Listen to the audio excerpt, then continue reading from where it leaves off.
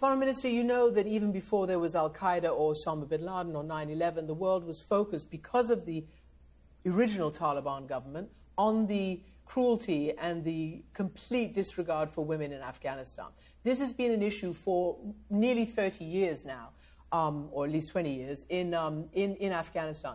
Does Qatar care enough about women's rights to really hold the Taliban's feet to the fire? Afghanistan is not surrounded by countries that are known for their respect of women's rights. Do you at least have enough care about this to really make them accountable on this particular issue?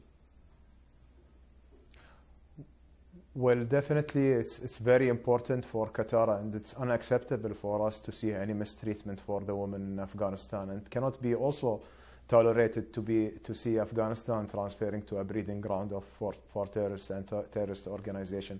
We've been advocating for this, urging for this, and we are drawing the example as state of Qatar is a Muslim country with an Islamic system, and we have the numbers of women participating in the government workforce are more than the men, and also in the higher education we have more women than men, and we are showing them that these are examples for a Muslim country that can progress with the active participation of women, and there is nothing in our religion preventing them from going to school or letting them just staying at home, which is not acceptable at all for us in the state of Qatar. Can I just ask you now about Qatar's, it seems to be relatively new strategic power. Not only did you host the negotiations with the Trump administration and the Taliban, but you don't need me to remind you that under the Trump administration, they did try to blockade you. There was a sense that an anti-Iran alliance between Saudi Arabia, Israel, the UAE, the Trump administration needed to isolate Qatar. That's obviously come full circle, and you're anything but isolated. How do you feel about that? I mean, do you feel like you've been vindicated? What do you feel? Well, actually, what happened in 2017 and when the Gulf crisis started, it has affected the progress of the GCC overall, and has a greater impact on the bigger region, on the wider region. And we have seen that the policies of isolation or crisis without engagement and dialogue won't lead anywhere. And we have been very positive and constructively engaging with other GCC partners, and we are very happy to see the progress after Al-Ula summit, and the restoration is coming back to the Gulf. And we have seen a desire and willingness from the other GCC members to restore the GCC, and Qatar will be, of course, engaging positively in that front. On Iran matter, we see that Iran is part of our region. Iran is our neighbor. We are surrounded, as it is with Saudi, with UAE, and other Gulf countries. Iran is part of that neighborhood, and we always encourage all the parties and all the entire neighborhood to engage together and to have to stabilize our region by engagement, by dialogue, and to try to agree at least on security principles, that we ensure that there is no any issues that can face us, can deteriorate our security situation. Gulf countries has been for a long time the stabilizing factor in our region, and we need to remain as a stabilizing factor and remain stabilized, and this will only happen by dialogue. Can I switch to a completely different issue, but one that much of the world, the football, soccer-loving part of the world, is really eager, and that is the World Cup that will be held in Qatar in about a year from now.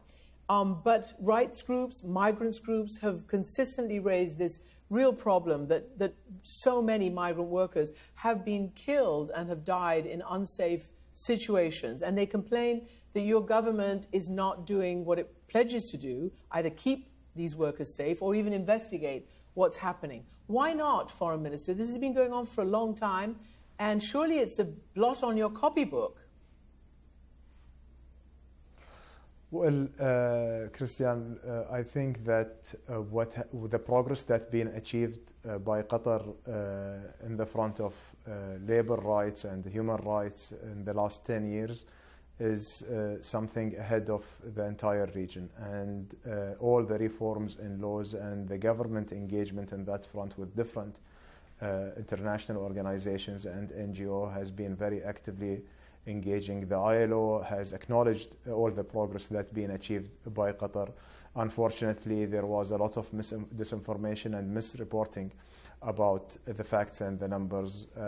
One life for anyone who's living in Qatar, it matters a lot for the government, and we cannot leave it like this without any accountability. And the government is launching always, if there is any case of death, an investigation about it, and they hold the parties accountable.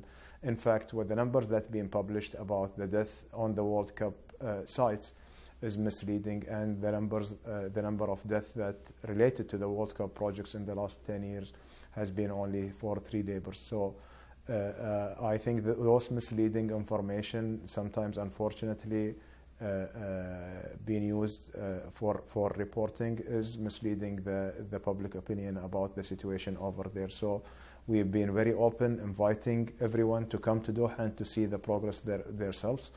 And we are proud with the progress that we have achieved. Okay, very quickly, and also we are always looking at ourselves to improve as well if there are any conditions that... Good. Well, I just wanted to ask you about the improvement thing. I'm literally running out of time. But it is still an issue. I just want a yes or no answer. Would you reopen or go deeper into an investigation if that was called for now? Definitely. If there is anything require any investigation by the government taking the full responsibility for this, and will do it.